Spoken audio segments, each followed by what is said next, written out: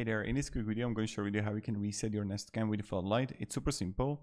So the reset button is that when you're going to have your Floodlight, first you want to have it connected to the power source, and then the reset button is going to be right here.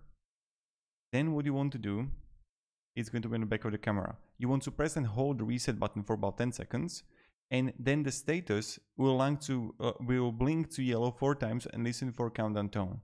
Now we want to continue holding the button for a total, let's say 12 seconds, and then the status light turns solid yellow and you hear a confirmation tone. And you're going to release it, and that's it. So then what you want to do is, like, the camera will appear offline in the app.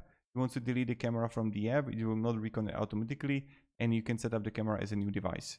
So I just want to make like this really quick video for you. I know it's just picture and text, but I know that you don't have to research on Google and anywhere. Just do it by this way, right? You're going to press and hold the reset button, mine's going to be turned on, and then you want to continue holding the power button for about 12 seconds until the status light turns solid yellow and you hear a confirmation tone. That's it. So thank you very much for watching and have a great day, and goodbye.